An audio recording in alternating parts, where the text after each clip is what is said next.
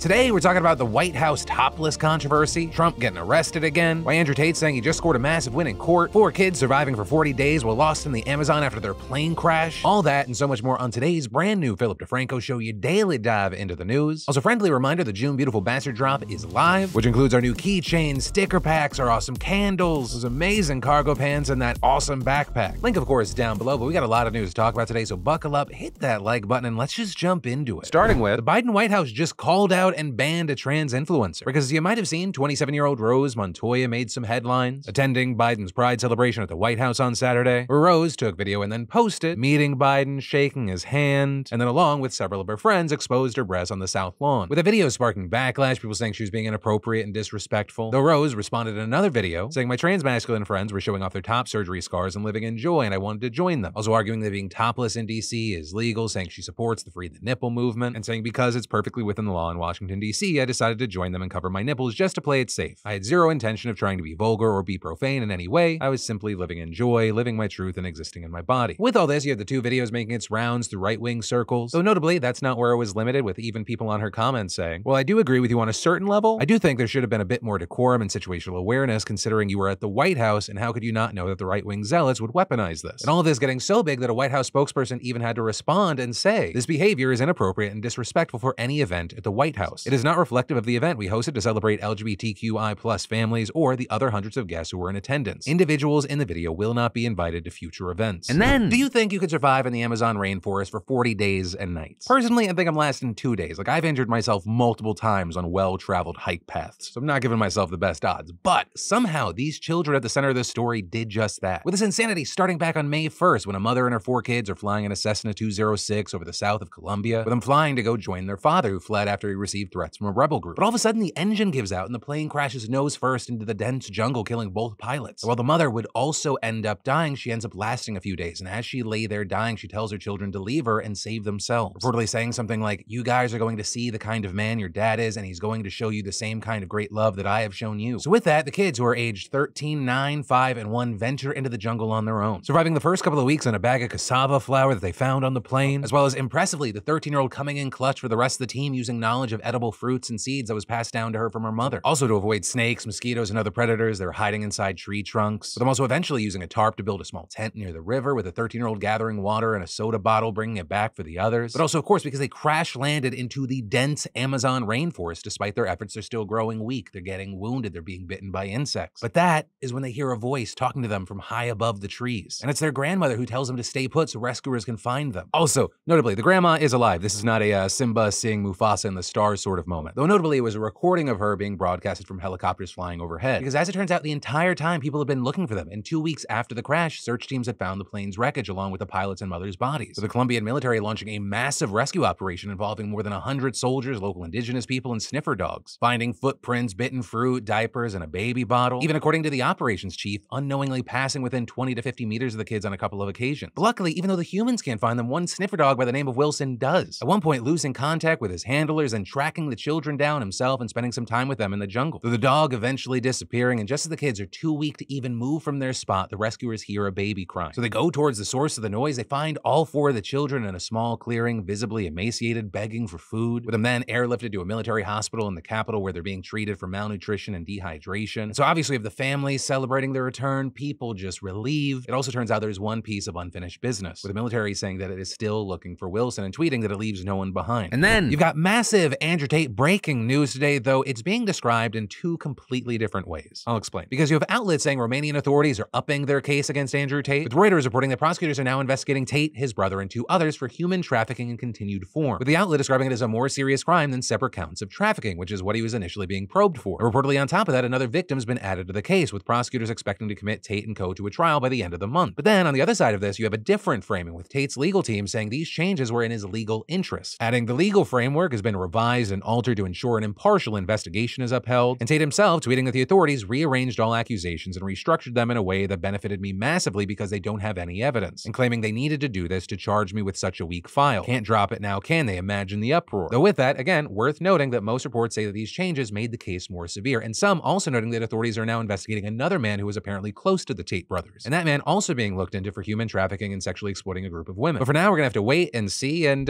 we should know soon because the clock's been ticking. Some something's gotta happen soon. We just don't know what exactly it's going to look like. And then Hollywood is rolling out the red carpet for Ezra Miller right now, and a lot of people aren't too happy about it. For the premiere of The Flash happening in Los Angeles last night, the film clouded in controversy because its star, Ezra, who, if you need to play some catch-up here, has been involved in numerous scandals over the past few years, like getting arrested a couple of times in Hawaii for harassment and assault. There was also a video that appeared to show Ezra choking a woman in Iceland, and an investigation into claims that Ezra was housing a woman and her children on a farm in Vermont, as well as separate grooming accusations. But amid all this, producers and executives in the DC sphere have stood by Ezra, especially as the film has inched closer and closer, with reportedly the movie actually mostly completed before most of this happened, and DC kind of just deciding not to scrap it and plunging ahead with Ezra as their star. And so last night we saw Ezra make what Entertainment Weekly described as a blink and you'll miss it appearance at the premiere, though notably not so fast that they didn't walk the carpet, pose with co-stars, and say a few words to introduce the film. Reportedly in those remarks, Ezra spent a lot of time generally thanking people who made and supported the movie, and then acknowledging the sort of patience higher-ups had in regard to Ezra's personal troubles, and specifically calling out Warner Bros. Discovery CEO David Zaslav, other WB execs, and DC studio heads James Gunn and Peter Safran. And this for what Ezra described as their grace and discernment and care in the context of my life and in bringing this moment to fruition. With this notably Ezra's first appearance in nearly 2 years, and these comments also being the first since releasing a statement back in August, with Ezra at that time saying they were suffering complex mental health issues and receiving treatment. But also with the situation, you have a lot of people just not buying what DC and Ezra seem to be trying to sell, with people saying things like, seriously? So Ezra Miller isn't going to face any consequences for their actions? We're all just supposed to forget that they choked a woman, groomed a minor, and so on? As well as Ezra Miller is an abuser and a predator, so when you buy your tickets for that little superhero movie, remember who you're supporting and know that you're a part of the reason predators in Hollywood keep on getting away with it. And finally, pretty amazed Ezra Miller didn't thank the colossal greed of Hollywood to continue with a movie despite behavior that would get anyone else in the world sacked but very possibly never able to work again. With all that said, I gotta know from you, what are your thoughts in general regarding the Ezra Miller situation, as well as are you going to watch the movie? And then, for any of you focused on getting your business off the ground, creating a place to share your homemade goods, or even a personal blog, I got a great solution for you, and it's thanks to the fantastic partner and sponsor for today's show, Squarespace. You know, I've been partnering with Squarespace for years now, and I have to say, it's just so easy. There's nothing ever to install, patch, or upgrade. And creating a beautiful website with Squarespace's Fluid Engine is so easy. You just drag things where you like, no code necessary. And if you need a starting point, Squarespace has so many great professional templates. Plus, with an online shop from Squarespace, you can sell virtually anything, physical, digital, or service products. You can even sell custom merch easily. Squarespace handles the production and shipping. Plus, with Squarespace, you get access to all their marketing tools and analytics and their award-winning customer care team via email or live chat 24/7. So go check it out, see why so many others love it, and start your free trial today over at squarespace.com/Phil. And when you realize you love it, just make sure you enter in offer code Phil to get 10% off your first purchase. And then, this woman was rescued from the death zone of Mount Everest, and the internet hates her. Let me explain. So you've got this climber and a Sherpa making their way up around 27,000 feet when they reach the death zone, or the part of the climb where oxygen is scarce, temperatures drop as low as -30°C. And there, they discover a 50-year-old Chinese woman. She's unconscious, her equipment stuck on a rope, her oxygen's completely depleted, her face covered in ice, her hands are so frostbitten that one's turned black. And apparently she had ascended Everest that day with her own Sherpa, but got separated from them on the descent reportedly due to unclear communication. So these two men do the right and brave thing. They abandon their own summit and attempt a rescue operation. But by a few hours later, they'd only carried her about 650 feet, and they were losing hope as night was falling. At which point, they happened to cross paths with another climber and his Sherpa who were on their way up the mountain. With that climber telling his Sherpa, look, if you carry this woman the rest of the way, she'll pay you a standard $10,000 fee. We're basically making a deal on her behalf, since at that point she's still out cold. Within 11 hours later to the team of 4, getting her down to the camp, and she eventually wakes up, and that is when the drama starts. Because you had Chinese media reporting that the woman's only willing to pay the Sherpas who rescued her $4,000. And so the internet hears this, it goes fucking wild. With the hashtag Everest rescued woman doesn't want to pay full rescue expenses, getting viewed more than 370 million times on Weibo. And people writing things like, I'm in favor of sending her back, and if there's a fee to send her back, I'll contribute a little. Others though going further, doxing her, and people getting angrier and angrier, or some arguing it's unlikely she couldn't afford it since she already spent tens of thousands of dollars to climb Everest. Meanwhile, you had the partner company that she was climbing with jumping in to defend her, saying that it settled any payment claims with the Sherpas, also taking responsibility for the separation of her from her Sherpa, which kicked off the whole thing to begin with, and it being argued, hey, she wasn't awake for the $10,000 promise. But also, get this woman isn't the only one taking heat right now, because on the same exact day that she was rescued, a Sherpa found another climber also in the death zone, also climbing to a rope,